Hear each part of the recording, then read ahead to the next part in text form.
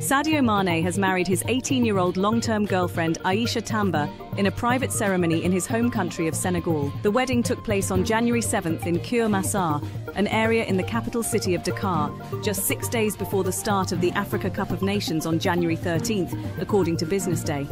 The event was said to be attended by family, friends and fellow footballers, and reports from Pulse Sports claim Aisha was long intended for the 31-year-old footballer since her teenage years, though it is not known exactly how long they have been dating. The legal age of consent in Senegal is 16 years of age. The outlet also said the ex-Liverpool star had taken care of her bills when she was in school. During his time at Liverpool, Mane had not publicly announced any relationships and had kept his relationship with Aisha a secret.